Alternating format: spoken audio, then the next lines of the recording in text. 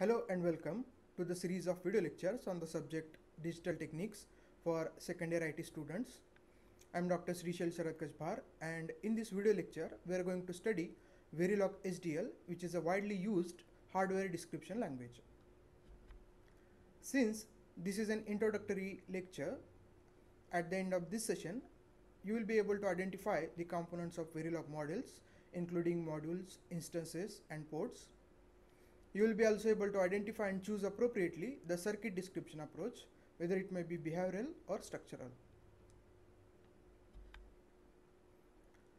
Verilog HDL is one of the most popular hardware description language alongside its competitor language VHDL.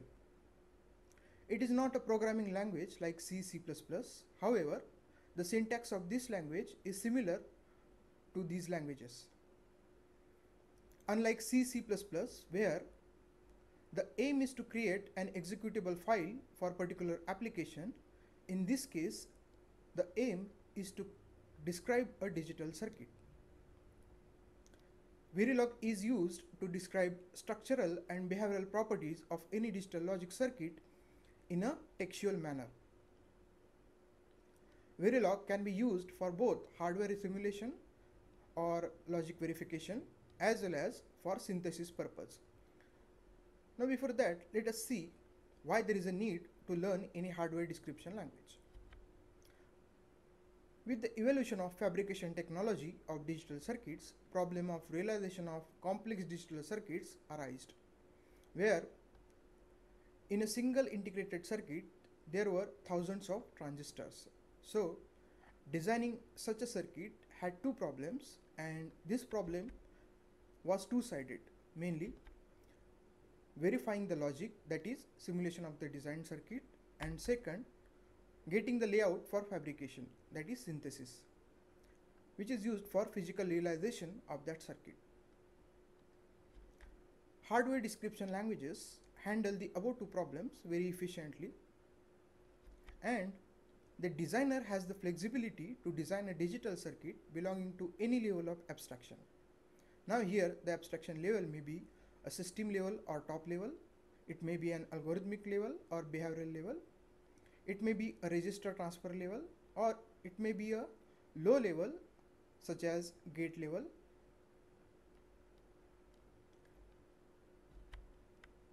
So before starting the Verilog basics, one has to understand that everything in Verilog is described in terms of modules. And the Verilog allows you to represent the hierarchy of a design. The hierarchy in this case is a tree structure of module instances which start at a top level module and proceeds to leaf modules. The Verilog structures which build this hierarchy are modules. As I have told earlier, these are the basic building block of any hardware, and ports. Ports in this case represent input outputs related to that design.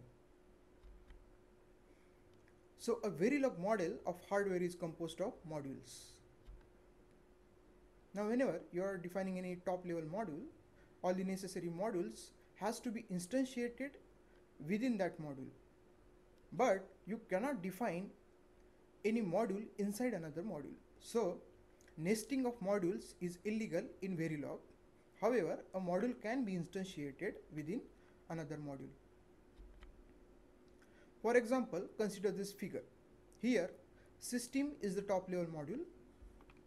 As shown in the figure, system is the top level module which consists of two other modules, namely comp_1 and comp_2. Here, comp_2 also contains another module called as the sub3. So, system comp_1, comp_2 and sub3 are all modules which are required for defining the top level module called as a system.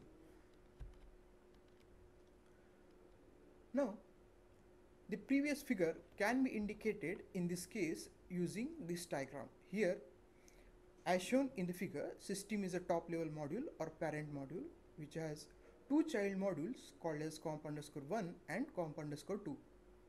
Here, sub3 is the child module of comp_2.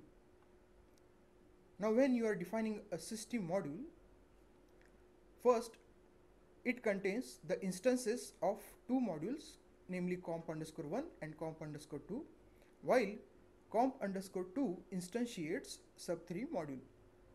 Now let us see the basic module syntax. Every module in Verilog starts with two keywords, namely module keyword and end module keyword. This module keyword is followed by a module name and in bracket the list of ports. The list of ports in this case are nothing but the input-output ports. Now inside the module definition, first you will define the output-input declarations. Then it is followed by the local net declarations. Local net in this case is nothing but the wires which are required for the interconnection of the circuit elements. And these are followed by some parallel statements which are required for hardware concurrency. Now let us see what is meant by the ports. Ports in Verilog are Verilog structures that pass data between parent and child modules. Ports can be thought of as wires connecting modules. The connections provided by ports can be either input, output, or they can be bidirectional, and that you can define in the Verilog module definition. Now let us say we want to describe a simple AND circuit as shown in the figure. Here A and B are the inputs and O is the output.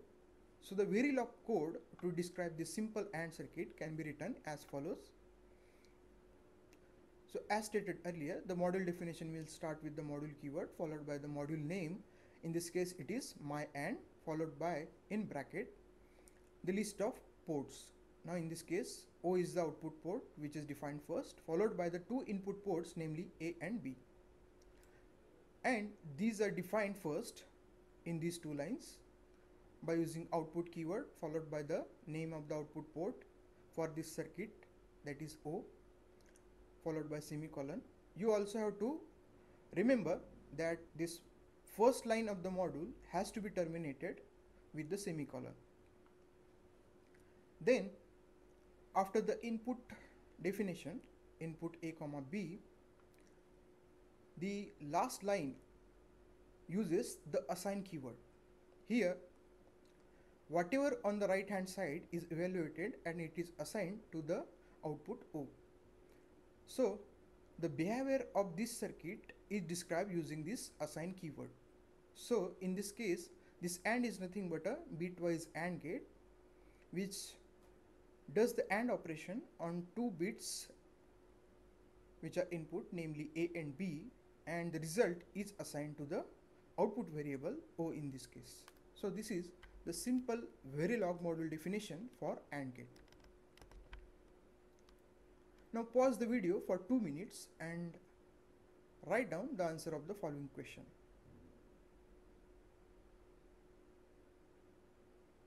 I hope you have written the answer. The answer in this case is as follows. Here O, X and Y are the ports in this case. Here O is the output port, whereas X and Y are input ports. The first line of module definition can be written with the module keyword followed by the name of the module. In this case I have taken it as my circuit 1. You can have another name also, followed in bracket the list of ports. So O is the output port which is written first, followed by the input ports, namely X and Y. So any digital circuit in Verilog can be described in number of ways, but there are two widely approaches which are used, and that are behavioral or it may be a structural, or one may also have the combination of these two approaches also. So let us see each of these approaches in detail. So in behavioral description approach, a circuit can be described using logic expressions and Verilog programming constructs. Here the desired behavior of the circuit is described, but not its actual structure in terms of logic gates. So it is the more abstract way to define circuits. Statements like assign are used in this case to define the behavior of a digital logic circuit. Then the next approach is structural description approach. Now in this case, a circuit can be described using Verilog constructs that describe the structure of the circuit in terms of circuit elements such as logic gates. Here, a larger circuit is defined by writing code that connects such elements together. Now in this case, instances of built-in primitive gates such as AND gate, OR gate or NOT gate are used. So these are the references. Thank you very much.